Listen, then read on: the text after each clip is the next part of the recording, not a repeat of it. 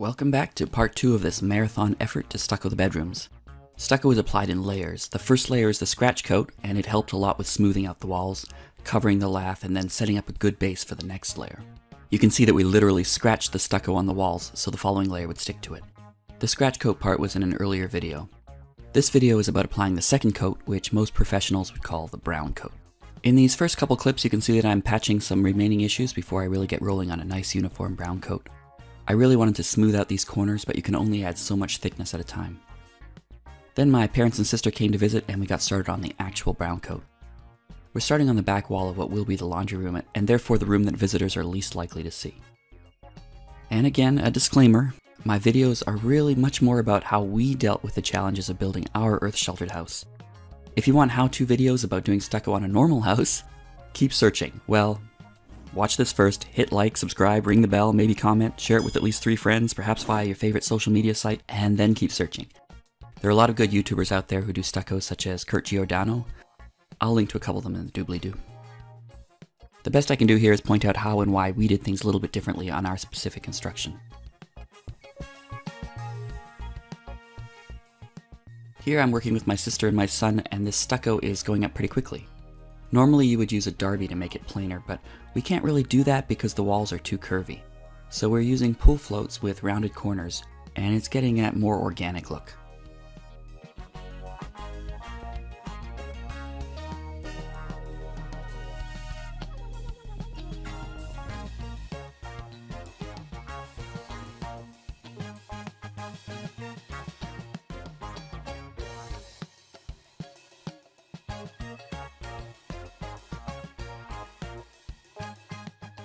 So far so good for our first afternoon. Actually, considering how long it took us to scratch coat this area, I was pretty impressed with our pace. But we didn't quite leave enough time in that day for the hard rubber float step. The next day, after my family left, Sherry and I came back with a hard rubber float. We had done this in an earlier project, that video here, bing, and we were able to smooth the stucco really well even several days later, but that wasn't really the same stucco formulation. Here it was definitely not working. After some frustration, we decided to back up and just do the brown coat on this wall all over again. In addition to fixing the texture, I had hoped it would also allow us to further flatten out this wall.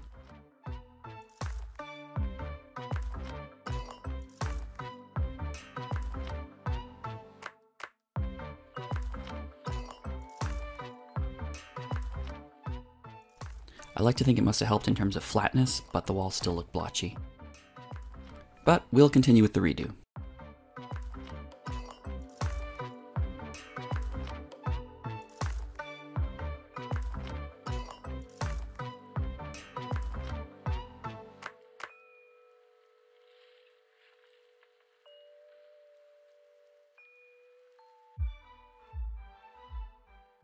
Then I moved on to a new room with slightly better skills and still hoping we would figure out that second step along the way.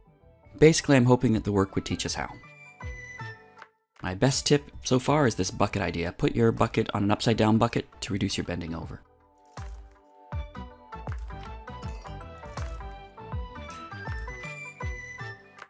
One of our constraints is that we're not really doing this full time.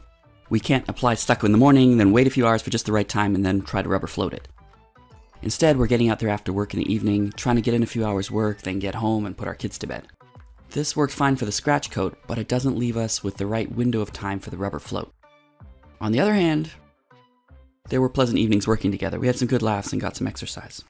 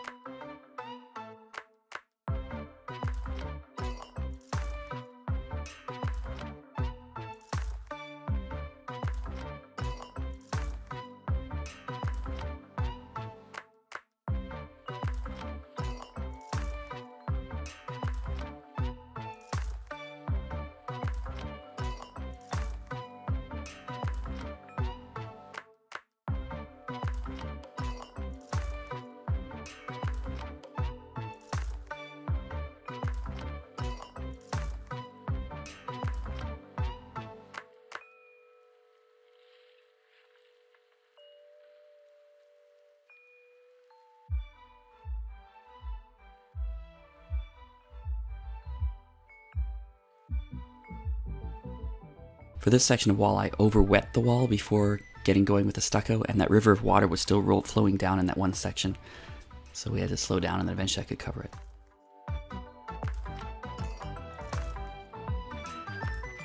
It was pretty fun to spray the walls and get the mist going. But here the practical purpose was to try to soften up the previous day's stucco so I could rubber float it.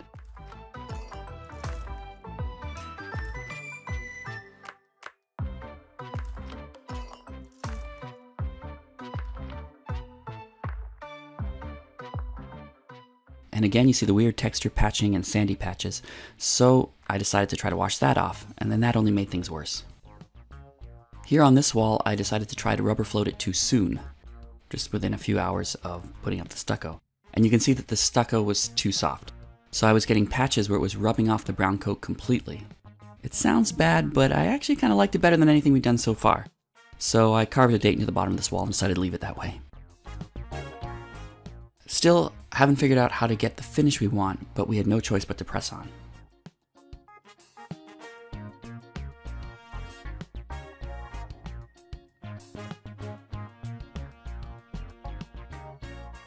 The ceilings in this area, at least in the hallway on the left side there, will be hidden behind a false ceiling eventually, but we still wanted them to be as nice and smooth as possible.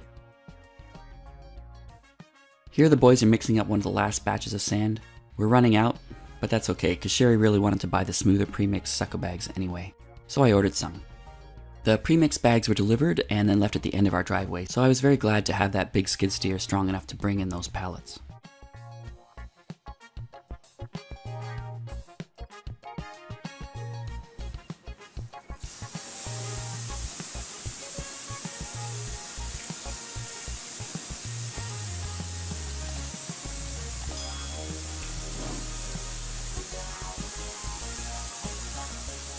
Just some fun with spraying hot water on the cool walls. Keeping the stucco wet while it's curing really helps make it stronger. Plus, it's fun and it warms up the whole place, which is nice in the middle of winter.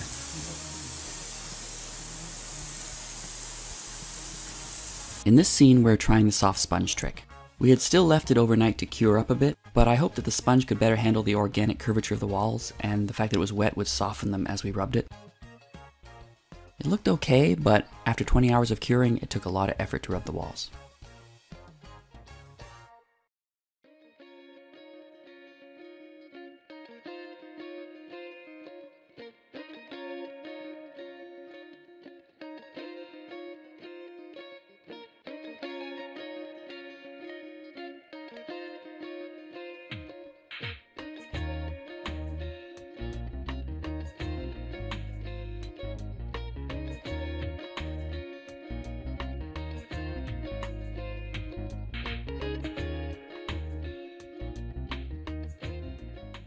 Back to stuccoing and discussing how we can finish it. Sherry wanted to try floating it right away before the walls got hard and difficult, but I'd already had bad luck with that, so Sherry thought that maybe the problem was me.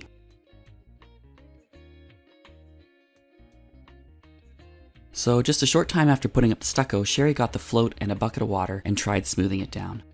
She had to be very gentle to avoid rubbing it off.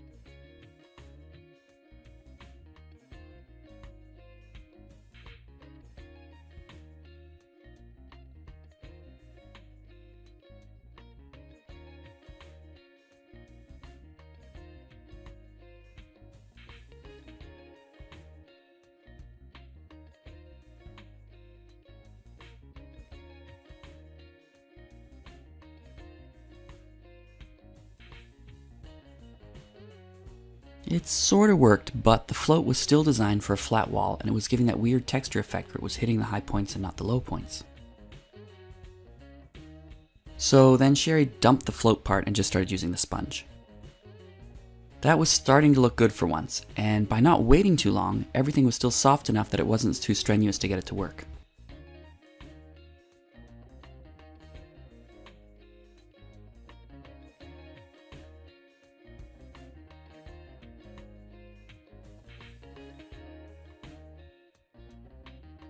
Then Sherry had to go home with the kids and left me to try to do the same for this wall that I just stuccoed.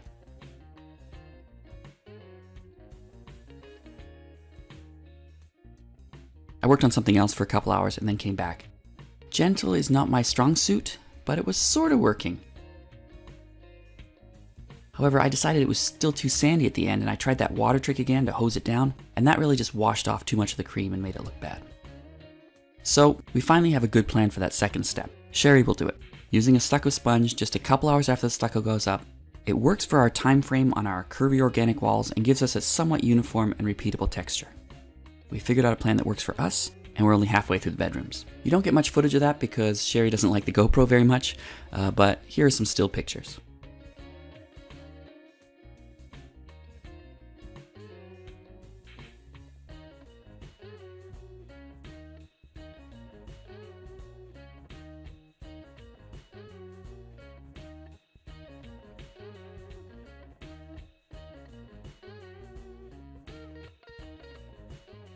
If you put up too much stucco on a ceiling, it will fall down. And thanks to our sticky thin set added to the mix, it also pulls down what's next to it, etc. An example of this happens in 3, 2, a moment to reflect, and then put up new stucco.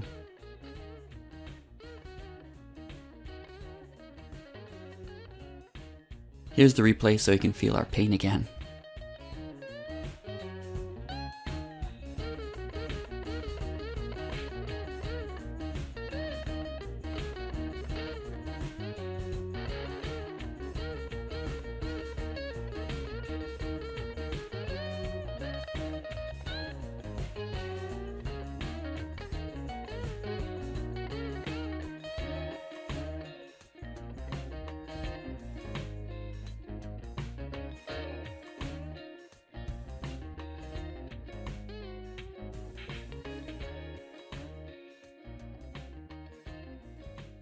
Sherry figured out how to sponge gently enough to follow me pretty closely so we could leave at the same time.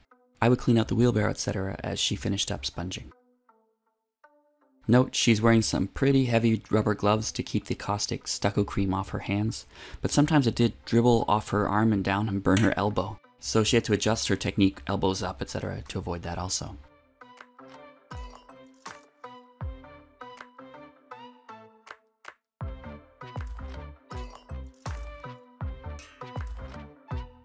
Well, we saved our best skills for the master bedroom again, and it was definitely our best footage. But it was all lost somehow. So you can take a look at these nice still pics. Those brown lines always form at the edges of our stucco patches. Ideally you want to stucco a whole wall all at once to avoid that, but again we just didn't have that kind of time frame. So we plan to just worry about a unified coat for the next layer.